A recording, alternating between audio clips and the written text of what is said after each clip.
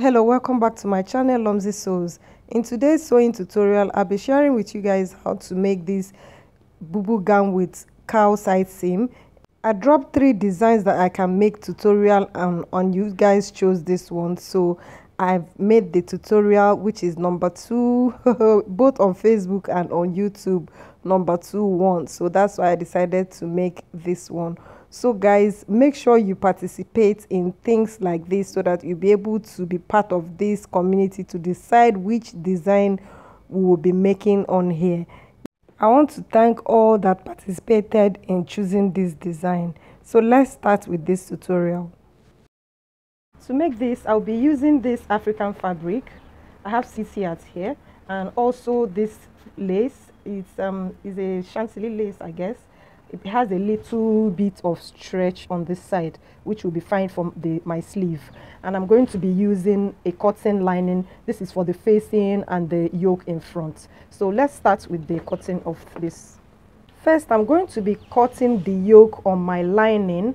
So I'll go ahead and fold the lining into 2 like this. I'll be cutting the front part first before I go over to the other ones. The first thing I'm going to get is the neck width. I want it to be 3.5 inches, but I will mark 3 inches because I'm cutting straight on fabric. So I'll mark it here. Next, I'll go to the shoulder line. The shoulder line I'm using is 16 inches divided by 2 will give me 8 inches. I'll add ½ inch sewing allowance to that, which will make it 8.5, and I'll mark it here. Next, I will go down. The neck depth, I want it to be 4 inches, but I'll make it 3.5. So I'll mark 3.5 here, and I'm going to connect this to this. Please don't mind the sound. My neighbor is building. Next, from here, I'm going to come down 15 inches, but because I'm going to join this, I'm going to add 1 inch joining allowance on the shoulder and below here, so I'll make it 16 inches. So I'm going to mark 16 inches here. Next, I'm going to make the curve, the design for the yoke. So I'll make a shape here like this. First of all, let me use a broken line to do that, to see the design I want first before I start making that. Yes, I think this design is okay with me, so I'll go ahead and cut this out.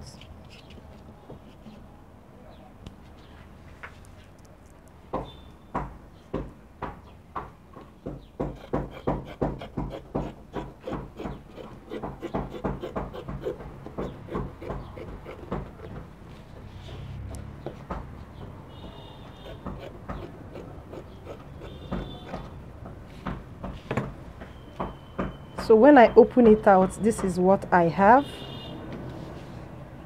I think it's too wide, so let me go ahead and reduce it a bit. I added ½ inch so that if it's too wide, I would reduce it. So I can go ahead and reduce it more.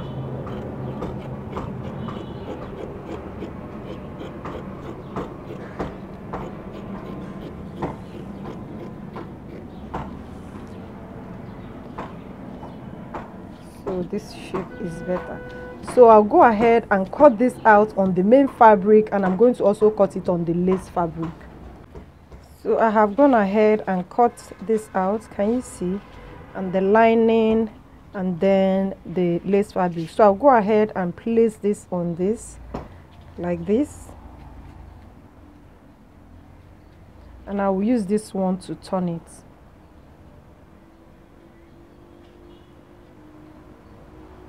I'll use this one and sew it and turn it.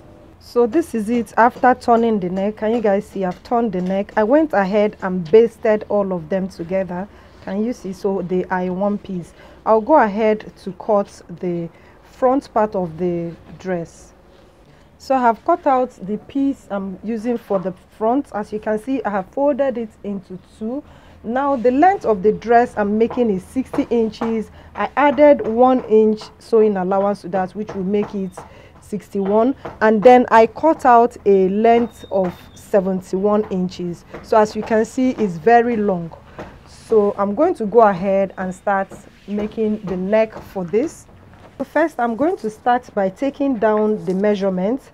First, I'm going to get the under bust length. The under bust length I'm using, remember, it was 15 inches. If I add joining an allowance for the shoulder, it will be 15.5. and I'm going to add 10 inches to that, which will make it 25.5. So 25.5 will be my under bust line, so I'll mark it here. Next, I'm going to get the hip line. The hip line is 26 inches, and I'm going to add 10 inches to that, which would make it 36 inches. So I'm marked 36 inches here for the hip line. So this is the line for the hip line, and this is the under bust line. Next, I'm going to cut the lower part. So on this hip line, remember this is the hip line. On this hip line, I'm going to mark hip divided by 4 plus 5 inches, or you can just go ahead and just make this 14.5 inches. With this, anybody can wear this. The only difference is the sleeve. So let's make it 14 inches here, and I'm going to drop 14 inches all the way down.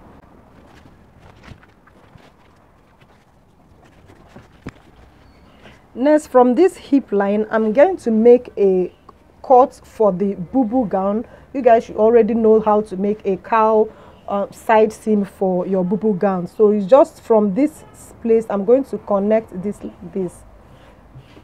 So I'll have something like this here.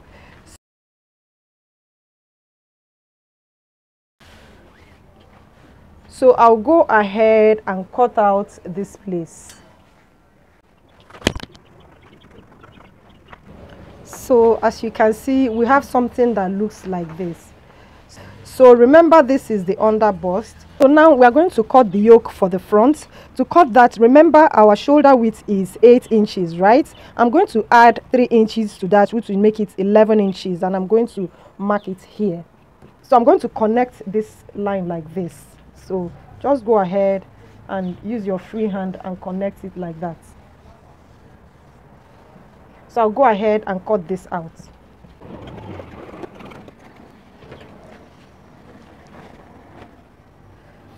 So now remember, this is the center front.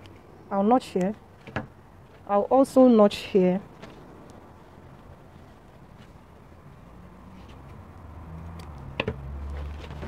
So now I'll go to my, I'll just notch this place. I'll notch maybe from somewhere here down to this place, like 8 inches. I'll notch it so that I will know where I'll start making my gathers from. So I'll notch somewhere here like this, and I'll open this way.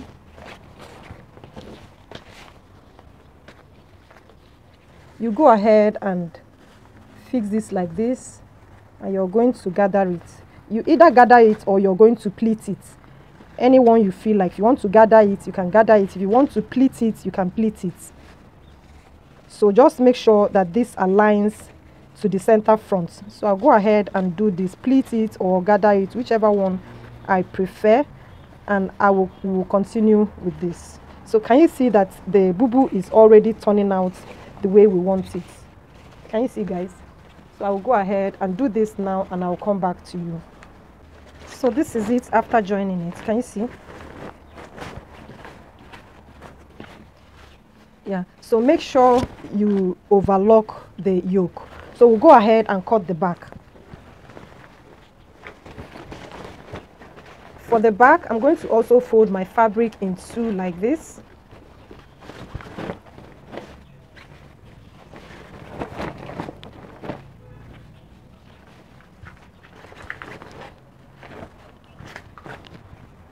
So for the length of the back, the length of my client is 60 inches. I went ahead and cut out 61.5 inches. So 61.5 inches length is what I have here for the back.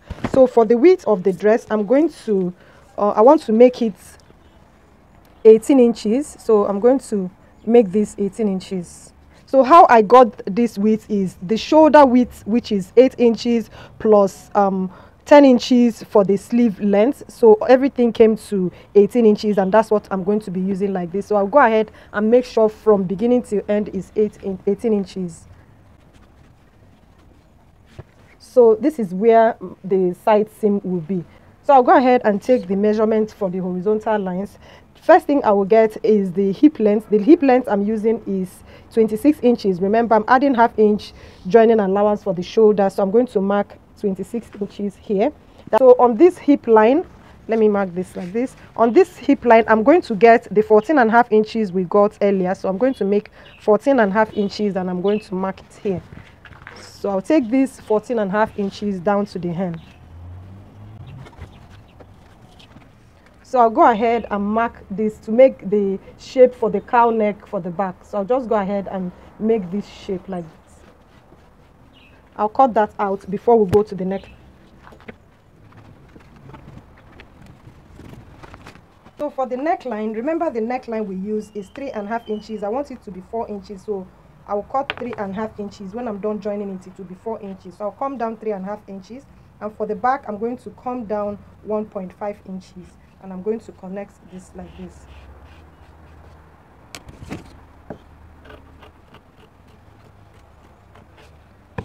I've gone ahead and sewn the facing for the back. Can you see? This is the facing for the back. So what I will do now is I'm going to place this together like this. Can you see what I'm doing? I'm going to place it together. Can you see the shoulder matches?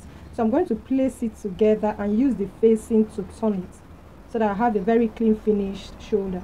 So I'll go ahead and join this like this and I'm going to sew it. So this is it after sewing the neckline. If you want your neckline to be bigger than this, make sure you make it 4 inches for the width of the neckline. So the next thing I would do is to go ahead and join the side seam. So when joining the side seam, you will notice that the front is longer than the back. Can you see? But from the hem to the hip line is equal.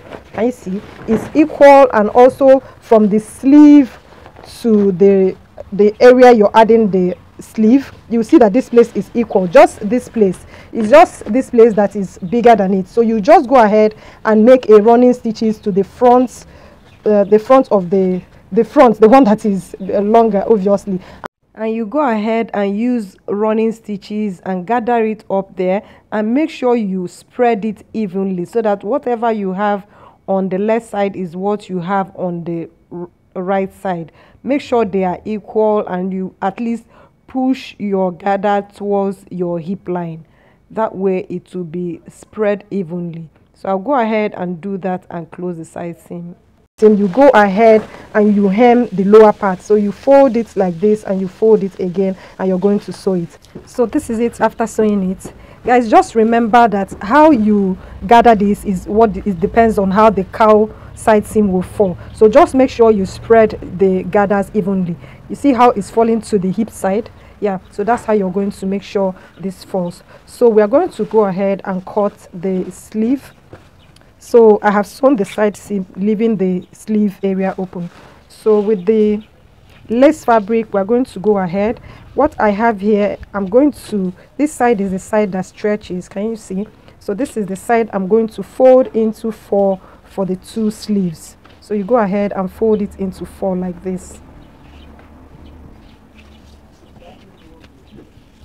Now you're going to take the round sleeve. Just take your round sleeve, whatever it is. Like mine is 12 inches. So 12 inches, you fold it into 2 like this. What you will have is 6 inches, right? So I'm going to just get exactly that 6 inches, and then the length of the sleeve. So you decide this thing would stop somewhere here like this, where that's the upper side will stop is somewhere here like this. So you take down where you want the sleeve length to stop. For me is 7 inches. So I'm going to add 2 inches to this, which will make it 9 inches. In fact, let me just make it 10 inches. So I'll just go ahead and cut this out.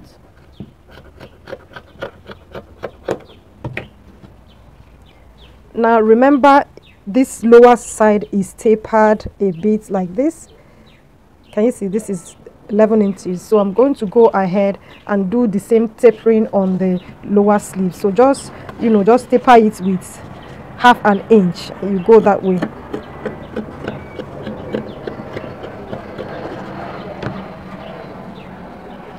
So now this is how my sleeve will be. I'll go ahead and join the side seam.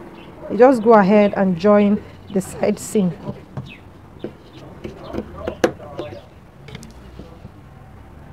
So you go ahead and join the side seam, and then you're going to now use it and place it here. You see that this is bigger than this. So when you're placing it, you'll be drawing it like that so that it will enter, or you are going to gather it a bit so it will enter here. So I'll go and do that, and I'll come back to show you the finished look. So guys, this is it after sewing it. Can you see how it is? Very neat. Let me just put my hand so that you see how this looks.